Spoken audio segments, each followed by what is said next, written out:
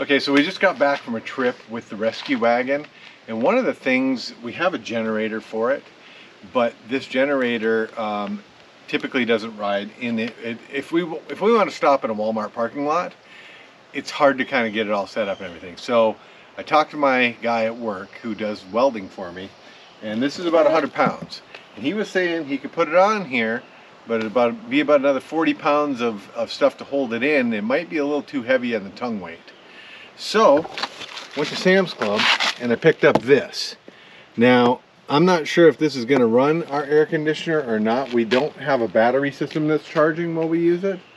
So we're going to try and run this and see if it will run the air conditioner without any hiccups. If it does, then mounting this one up on the front will be a lot easier. It's less than 50 pounds.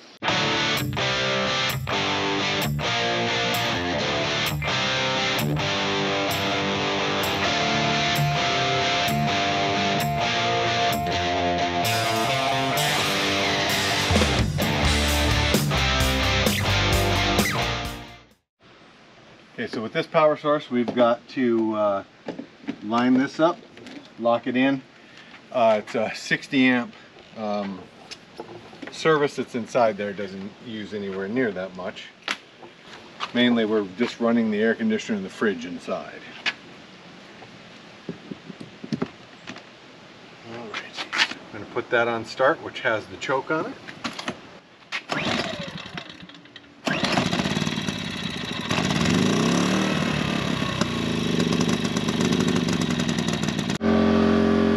We've been running this generator for about 30 minutes. It is running the air conditioner on high cool inside. I've got the LED lights on the inside turned on. The microwave light is on and the fridge is running. So far we have not overloaded it all. You can tell occasionally when the compressor comes on, you can hear it start to work a little harder. So now I'm gonna try to brew some coffee at the same time. I'm just going to run the hot water through, not going to actually brew coffee, but we're going to see if we can get it to overload, if that does it, kind of where our limits are on this.